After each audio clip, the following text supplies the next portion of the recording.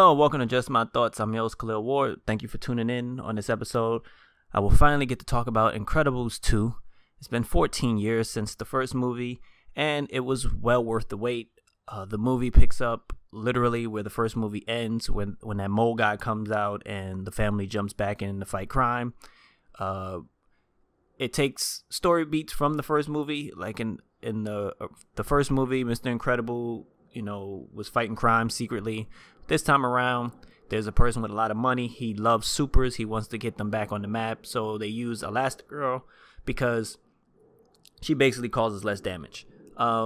It's a good start to the movie. I had an issue in one particular scene where she's driving around. They go to this city that's supposed to be New York, and supers are not legal. So at one point, she's just sitting there on the bike in her costume, and nobody says anything to her until she starts driving around. I didn't understand that part. But Mr. Incredible, he becomes a stay-at-home dad. They have this nice fancy house. He's taking care of Jack. He's taking care of Dash and Violet. Dash is, for the most part, just struggling in school with math. Violet is having boy issues, and Jack is coming into his powers. We saw it in the first movie. He had the powers when he was messing with the babysitter and everything like that. And this time around, he has even more abilities, and they can't really control it. He just starts using them randomly. Actually, his scene when he starts using them is very funny. For me, Jack stole the show. He was funny, adorable, charming, just a cute baby in this movie. And then his powers, whenever they manifest, was a lot of fun. There was more Frozone, which was good. He had lines. He was out of his costume. He had jokes, with the family. You really seen the connection between him and the Incredibles, the Bars. I think their last name is Bars, right? So it was good seeing him as well. As far as the action sequences, really well done, just like the first movie. It was a lot of Elastigirl. They was really showing off her abilities, especially with the bike and everything. She had a different kind of costume.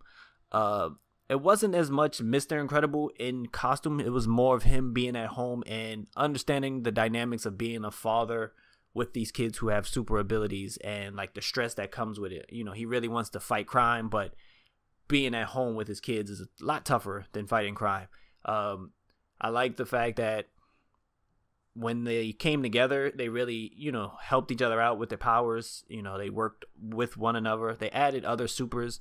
Their powers were kind of corny, but it was good for them to add other superheroes in it.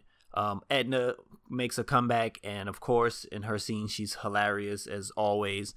But to me, the villain wasn't as good as the villain in Incredibles 1. The villain, they had a point. They had a real desire, and it made sense for them when you get to the end of the movie, but it wasn't as cool as the first villain. I wish the family had more superhero scenes together. They had a lot of family time together. I wish it was more superhero scenes. Maybe I don't know, just something else. The movie is 2 hours. It feels like 2 hours when you watch it. There's a lot of time spent at home with Mr. Incredible and the kids, and it drags a little bit there. But it picks up at a moment. I feel that Jack stole the show. There wasn't enough Mr. Incredible, and Dash didn't have a signature moment. Everybody else really had like signature moments. Violet had a nice moment using her powers. Of course, Elastigirl. Mr. Incredible does his thing whenever he shows up. Frozone really does his thing. But Dash didn't really have any moment where he gets, where he really shows off his abilities. Most of his moments was when he was at home. They find Mr. Incredible's car, and he has a funny moment with that, but he doesn't really get to show off his speed like he did in the first one.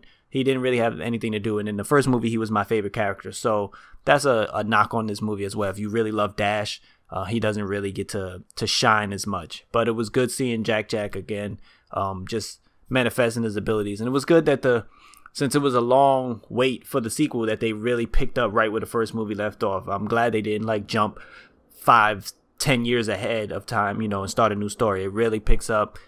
They're learning how to be a family of supers, in a world where supers are illegal. So it was a good movie.